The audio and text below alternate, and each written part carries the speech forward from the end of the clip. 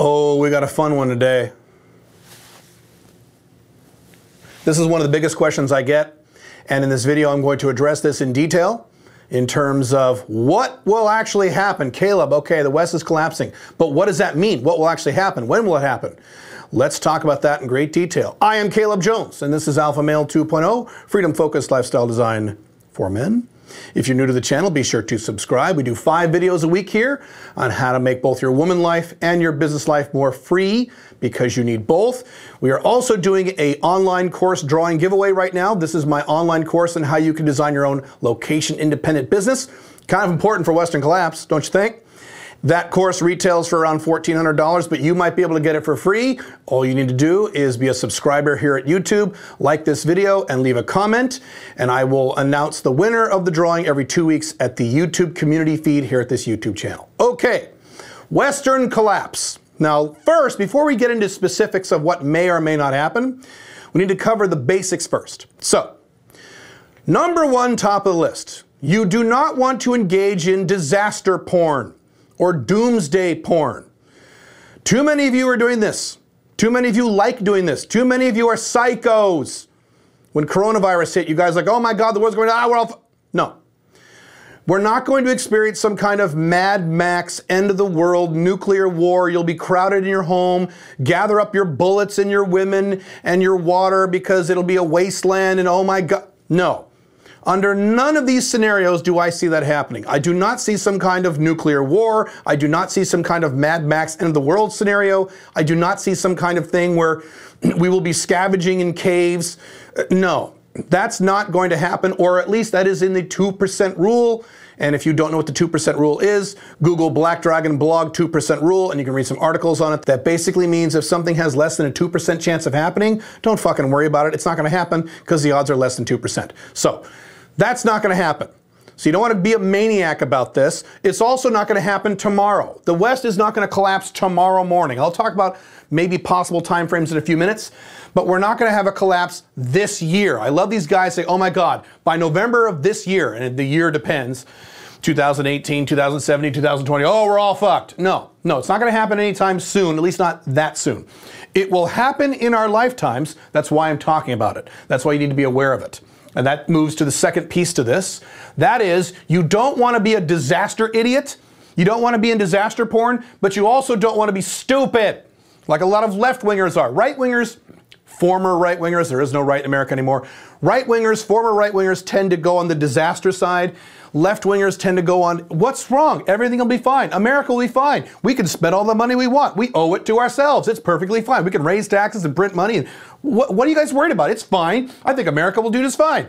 I have had numerous guys, usually guys from outside America who want to move to America, will say on my blogs, Caleb, I think America will do just fine. I don't think America will collapse. And I will always say, great. Please show me your economic data that you've looked at that suggests that America will do just fine over the next 10, 20, 30, 40, 50 years, please. I'd love to take a look at it.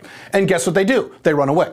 Okay, so you don't want to be a disaster idiot, and you also don't want to be naively stupid and say, everything will be fine, it'll be fine, don't worry about it. The West will collapse in our lifetimes. The United States will collapse in our lifetimes. Canada will collapse in our lifetimes. Europe is collapsing right now. I mean, America is collapsing right now too, but Europe will collapse before America does. And that's kind of the order. Europe will probably go first. America will probably go second. Canada will probably go third. Probably. There's no way to know for sure. And let me say that very clearly in this video before I get into specifics. There is no way for sure to predict the future. Anyone who says or even implies that they can exactly predict what will happen and when will happen are either psychos or they're trying to sell you something. I'm going to give you 5 possible scenarios, and I am confident that one of those 5 will occur in our lifetimes. I don't know which of the 5 will occur. I don't know because I can't tell the future. I also don't know when they'll happen because I can't tell the future.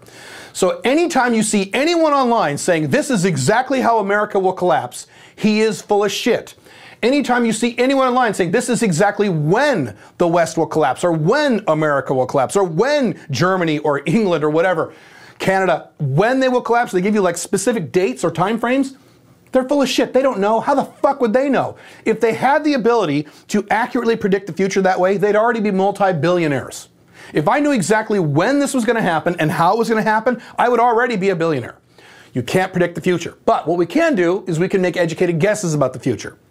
So my educated guess, and I'm pretty sure I'm right, I could be wrong, maybe America will never collapse. In the next 100 years, it'll be great. Odds are very low. America is going to collapse. I don't know when, and I don't know exactly how, but I can give you one of the 5 scenarios under which that I'm pretty sure will occur.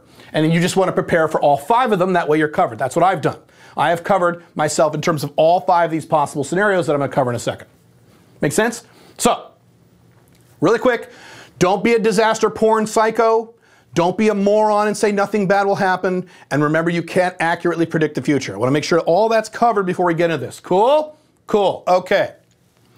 I'm going to cover these in no particular order. By the way, I have already written an article about this, about these 5 scenarios. And I wrote it about 2, 3, 4 years ago. And a lot of you requested that you wanted a video version of this, which is fine. It's kind of what I'm doing here. Plus, I can update this a little bit. Okay? Okay.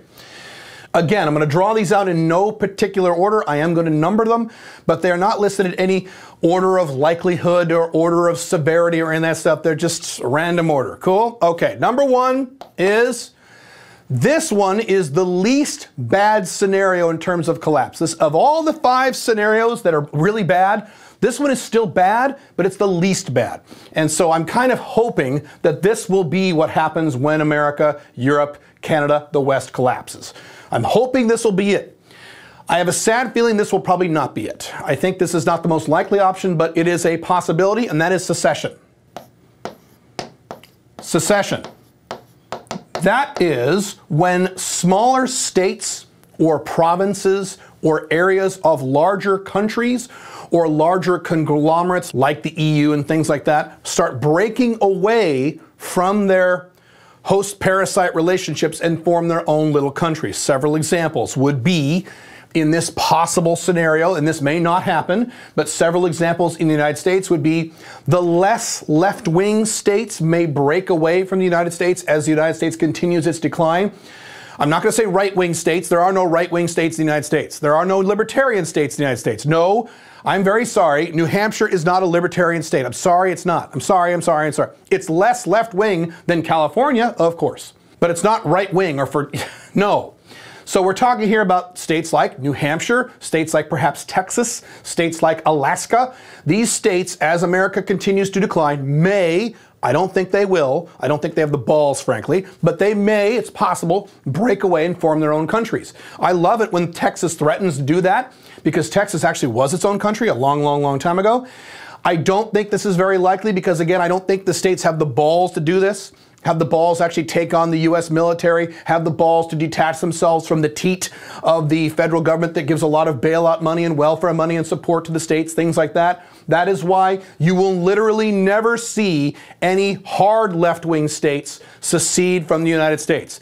There was some talk when back when Trump was elected, there was a bunch of talk about California seceding from... Morons. No, California will never secede from the United States. It needs the federal government too badly. It will never happen. But the more less left-wing states could. Outside of the United States, places like Canada, you might see places like Quebec secede from Canada. In Europe, you might see places like Catalonia secede from Spain, places like that. A few years ago, Scotland famously threatened to leave the UK, and they were full of shit. They didn't leave. Like, fuck you. We like you. Anyway. I got very excited about Scotland leaving, but no, when it came down to it, they decided not to leave because, again, it's very hard to secede from your bigger country when you're getting a bunch of free money from that country. So, again, I don't think this is very likely, but it is possible. What we have seen with the former Soviet countries, when the Soviet Union collapsed and it broke into a bunch of 15, 17 different countries, you have noticed some of these countries do really well and do the right things. Georgia's doing some great stuff. Estonia's doing some great stuff. And some of these countries are terrible, like Belarus. So if the United States, Canada, Europe broke up into a bunch of little tiny countries, some of these countries would suck and be terrible and be stupid. Some of these countries would collapse along with the rest of the West. But some of these countries might do okay, might do well. And I have actually said on the record that if you had a less left-wing state break away from the federal government of the United States and form its own country, and it adopted more libertarianish models, I would strongly consider moving back there. It wouldn't be the United States, it would be this breakaway state. Let's say if Texas did that, for example. Again, I don't think this is going to happen, but of all these scenarios, secession is the least bad one. It's the one I'm hoping for, but I'm not betting on it. I don't think that's the most likely option. I'll cover the most likely option in a second.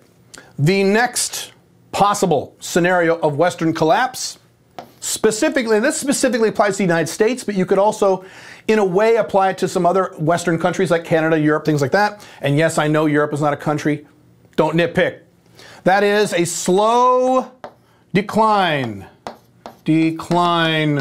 Did I spell that right? Woo, I did. Yeah. Slow decline into irrelevance. What does that mean? Well,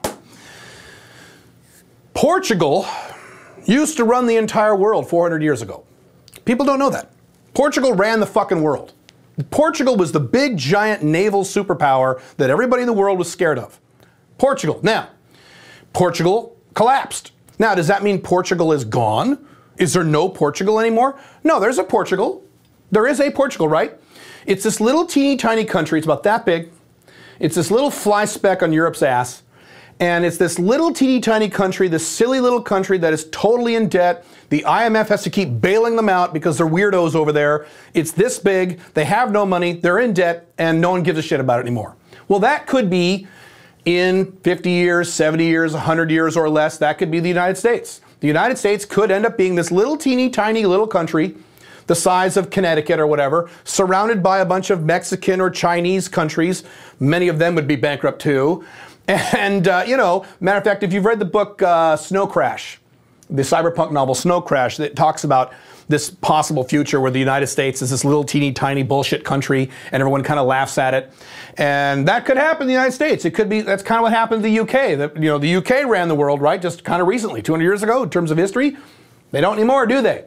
So many years from now, several decades from now, you could have these old Americans sitting around in a bar somewhere, kind of like these really old guys in the UK, saying, oh yeah, we used to run the world back in the 1950s and 60s. We ran the world, goddamn, America lives forever. You know, you could have that. In other words, it wouldn't be a sudden collapse. It could just be a slow, constant decline that never comes back up again, but it doesn't just collapse, it just slowly goes to shit. That could happen. Don't think that'll happen, but it could. That is entirely possible. Matter of fact, this is actually more possible than secession. Could happen. It could just be a slow decline. I don't think this is going to happen with Europe. I think Europe's collapse is going to be much sharper, but it could happen with the United States, and it certainly could happen with Canada. Could happen. Maybe. We'll see. The advantage of this is that you have time to get the fuck out. If this occurs, and I don't think it will, but it could. If this occurs, you've got more time to get your Alpha 2.0 business in order, move out of the country for those of you willing to do that, things like that. That's the advantage, the non-bad thing about this, slow decline. Cool? All right. The third possibility, the one that I think is most possible, and this one is kind of probably the scariest one. It's kind of sad that the scariest option on here is one that is probably the most likely, and that is a currency crisis. Now that is when that is when there is a massive problem with the US dollar and concurrently possibly with the Canadian dollar and or with the euro, where the value of the dollar either skyrockets, which would be a deflationary collapse, or collapses, which would be a hyperinflationary collapse. Now that's the confusing part of this. You could have one of two scenarios here. You could have a deflationary collapse, or you could have an inflationary collapse. Inflation. So let's say we have it could be one or the other. I am betting on this one. I think it's most likely going to be that, but I could be wrong. It could be a deflationary collapse, and there are some guys who make some good points who think, no, America's going to collapse, but it's going to be deflationary, not inflationary. So what happens in a hyperinflation currency collapse? What would happen? Well, here's one example of a scenario. China and various other countries of the world stop using US dollars. Now, that's not something China can do anytime soon. China's kind of locked into the US dollar, at least for the time being, but they are doing a lot of things to make sure they're getting out of the dollar. China, Russia, India, the other quasi-superpowers, what they do is they get out of the US dollar, which means trillions of US dollars come flooding back into the United States, which means the value of the dollar collapses, which means prices skyrocket. So suddenly you go to the store and a loaf of bread is $300. And all the money you have in your 401k, your savings, your investments, all that is now completely fucking worthless. Unless you own gold or silver, especially gold, okay? Your real estate's worthless, all your assets are worthless, everything sucks. It's really, really, really, really bad. That's a hyperinflation scenario, which may happen, may not happen, we don't know, but that is certainly a possibility with all the money that America is printing. And I know you're going to get some guys in these comments who are left-wing guys or Keynesian guys or MMT guys who say, don't worry, we can print all the money we want because we owe it to ourselves. We can borrow all the money they want because the rest of the world has to use the US dollar because of the petrodollar. Okay, real quick on that. If you ever see someone say that, ask that person this. Is it a good idea to have the US federal government print up $100,000 every January 1st and just hand it to every American over the age of 18 tax-free and do that every year? If it doesn't matter if we print all this money, if it doesn't matter because we owe it to ourselves, why not do that? Please answer that question. And then listen to him say the reason why he's wrong. Anyway, so that's one. Deflation. Deflationary is the opposite of inflation. That is when the value of your currency skyrockets instead of goes to zero. In that type of scenario, there is some kind of huge crisis somewhere in the world, maybe a huge war in Europe, maybe a limited nuclear exchange between India and Pakistan, not a nuclear war, not a world war, a limited exchange, some kind of horrible thing, a meteor hits fucking Russia, who knows? Which means the entire world floods to the US dollar. Another possibility for a deflationary collapse is that the stock market bubble finally bursts and the US federal government, the IMF, all these other agencies and you know, elite controlled organizations that bail out the stock market, they run out of ways to fudge with the numbers and the stock market literally does collapse. So the Dow goes from, well, I don't know, 25,000 down to 5,000 or even less. So stocks collapse, commodities collapse. The banks call in every loan in the universe and no one can pay them. Reproducing a scenario somewhat like the savings and loan crisis of the 1980s, only 100 times worse. Everyone loses their homes. Everyone who owns real estate loses that. Everyone who owns rental real estate loses that. What remains of the manufacturing sector in the Western world completely collapses and is fucking gone for good. Very, very, very, very bad. And, you know, one of those things. So, currency crisis, that's the fourth item. Okay, that's what I think is the most likely of these 5 scenarios, but who knows? Number 4, and I'm running out of room to write because I wrote sideways, so I'm going to write this. That is totalitarianism. Totalitarianism. Did I spell that right? Pretend I spelled that right. I'm pretty sure I did. I think I went to 5th grade. I'm not sure. Totalitarianism. This is a scenario under which you have a very competent but very evil Hitler-type character who assumes major power in Canada, in the United States, or maybe in Europe, and for some strange reason, the military decides to do whatever this guy wants, which is why it's pretty unlikely in my view, but it's possible. And everything goes to hard right totalitarianism. So they shut down the borders. They cut off all travel. They expel all immigrants. You have virtually no civil liberties anymore. Martial law all over the place. It's really, really, really bad. Unless you're one of the elites, then you're probably okay. Unless you're one of the elites that the new emperor ruler doesn't like, then you get shot. Or what have you. Very unlikely. I put it up here just to be complete. I don't think that's going to happen. And the best way to prevent against that is just don't live in the West. That's what I'm doing. I don't think that's going to happen, but it is within the realm of possibility. It's just the least likely of these 5 scenarios, in my opinion. Okay.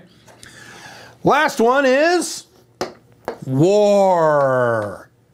War. War. What is it good for?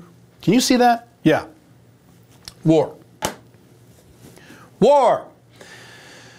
This could be one of many different things. Let me tell you first what I don't think is going to happen, and I get a lot of questions about this. There will not be a civil war in the United States. I've already written articles about this. Let me be very clear about this. People don't understand the difference between civil war and civil unrest. In the United States, which is now in a state of collapse, you're going to have, as I've talked about in prior videos, a regular, constant state of civil unrest in cities all over the United States and also in Europe. That is now the norm in the collapsing Western world in which we live. It will happen to Canada eventually, but that'll be last. So yes, you're going to have massive civil unrest where a bunch of people are going to go out and smash buildings, and the cops are going to overdo it and shoot people, and it's going to be a fucking mess on both sides. Yes, that is going to happen, and that's going to get worse, particularly here in the United States. Abso-fucking-lutely. That is not civil war. Civil war means there are two armies armed with guns who are organized and who go to war against each other. That is not going to happen in the United States. The typical American is too fat, too low testosterone, too beta, too drug addicted, and too terrified of his girlfriend or wife to actually pick up a gun and go shoot somebody. Are you fucking kidding? Have you ever actually pulled out a gun in front of just a normal, typical American guy? They turn into girls and go, oh, that's scary. That guy, you think that fucking guy's gonna pick up a gun and go shoot people? No, they're not. There will not be a civil war in the US. There will not. I can't speak for Europe. Europe's a little different, but even Europe, I doubt it. War is not civil war. Talk about it in a second. But don't worry about civil war in the US, just lots and lots of civil unrest. That's what will not happen. Now, what could happen, and if it were to happen anywhere, I predict this would happen more in Europe, more so than the United States, but it's possible. The United States is one scenario where this could occur. You could have a country in Europe that kind of goes crazy and starts going to war against other countries. You could have Putin who just finally snaps and loses it and starts invading countries. That could happen. You could have the United States overreact to some kind of huge problem somewhere in the world, perhaps Iran, and just go hog wild and cause all kinds of problems. You could also have war outside of the Western world. For example, tensions are rising between India and China. Tensions are always bad between India and Pakistan. A lot of possible powder keg points. I do not think, in addition to not having a civil war, you will not have another nuclear world war. So I do not predict this. You're not going to have a world war. Too many of the elites all over the world would lose too much money. And they all know each other, all the elites in all these different countries. They know each other. They're buddies, or at least allies. So no, you're not going to, the world has grown too small for an actual nuclear war or a world, not nuclear exchange, that's different, but a nuclear war, a world war, it's not going to happen. But what is going to happen are proxy wars, which is what the United States is doing right now. The United States is in 8 different wars. Thanks, Donald Trump. It's in 8 different wars right now. Little tiny wars. The elites love those. They make a lot of money on little tiny wars. They don't make money on big wars. But these could expand into something that is more catastrophic. Again, I don't think that's super likely. Not quite as unlikely as totalitarianism, but it is possible. I put this on the list to be complete. So these are the 5 possibilities. I think the most likely one is currency crisis, probably inflationary. The second most likely is probably slow decline. Third most likely is probably secession. Fourth most likely is war, but that's much less likely. And the last one is totalitarianism, in my opinion. And I could be wrong because no one can tell the future. So it is your job as the Alpha Male 2.0 to prepare for any one of these scenarios. I am prepared for any one of these things. Matter of fact, I would profit from a number of these things. I would certainly profit from this. Matter of fact, I already am. So not only can you prepare for these things, you can also ask yourself, how do I profit from these things if they were to occur? I've said this a million times. The United States is going to collapse in our lifetime, and you can't stop it. You can vote for whoever you want. You can scream your head off about SJWs all you want. The United States is going to collapse, and you can't stop it. Meaning, if you're smart, you can profit from it. You can actually benefit from it. I know that feels weird. I am a proud American in terms of what America used to be. I love people in the United States. I don't like its government at all, but I like people there. The culture is okay. It was better in the 80s, but it's still pretty cool. So it's not, I don't hate America. I'm not one of these America haters, but I acknowledge that America is going down. Europe is going down even faster. Canada is much better off than both Europe and the United States. Your banks are a lot better, and so on. But you guys are going down too, because what happens to America happens to Canada. So you're not safe in Canada either. So I'm just saying, as always, either move out of the Western world. That's the best scenario. I realize most of you are not going to do that or don't want to do that. If that's the case, set up your location-independent international Alpha 2.0 business so that you are very mobile, so that your income is not reliant 100% on the Western world. Those are the 2 things you can do right now. Get used to this. This is coming. Oh, let's talk about when this might be coming. I don't know. That's the simple answer. I don't know when this is going to happen. It's not going to happen tomorrow. It's not going to happen next year. Could it happen in 5 years? Maybe. I doubt it. Could it happen in 10? Yeah, it could. It could happen in 10 years. The coronavirus crisis has taken off 10 years off the very limited lifespan of the United States. So if the United States had 20 years left, now it has 10. If it had 30 years left, now it has 20. That's a guess on my part. Could it be 20 years before this really happens? Maybe. Now, if it happens in 20 years, you'll start feeling the effects much sooner than 20 years. It's not like everything will be great and then 20 years it'll all go to shit. We're already feeling it now, aren't we? Especially we Americans. Europeans have been feeling this for years, have been feeling their collapse. And if you go to Europe, you'll see it. I talked about it before. Americans are now finally feeling the collapse. So it's not going to be a long time off. It's going to be soon, as in historically soon. 5 years to 30 years is kind of my wild guess, but I don't know because no one can tell the future. It's not going to happen tomorrow though. But it's not going to be just fine for 50 years either. Cool? Okay, that's it. Prepare, get ready. If you want help with preparing for this stuff, you can go to joinsmic.com. That is my mentorship and audio training program. Or you can click here to find out why society is against what you're motivated for. Or you can click here to see whether or not it's a good idea to have kids. See you soon. Bye.